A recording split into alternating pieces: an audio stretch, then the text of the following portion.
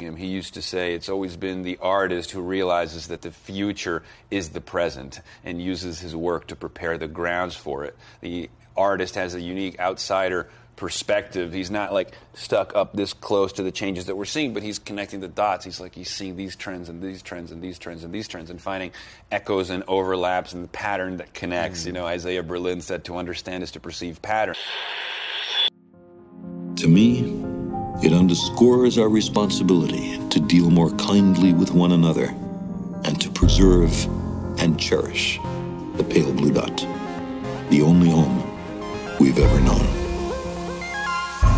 Now, increase all the dimensions in this story by 1, and you have something like the situation which many cosmologists think may actually apply to us.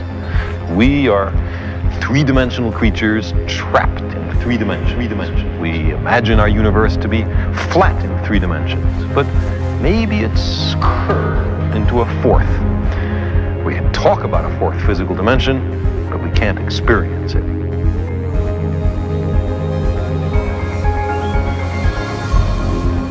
Then everything is quite different. It becomes amazing. And not only do all your senses become more wide awake, not only do you feel almost that you're walking on air, but you see finally that there is no duality, no difference between the ordinary world and the nirvana world. They're the same world, but what makes the difference is the point of view. And of course, if you keep identifying yourself with some sort of stable entity that sits and watches the world go by, you don't acknowledge your union, your inseparability from everything else that there is. The problem of what happens at the edge of the world was solved when people realized that the world was not a flat plate, but a curved surface.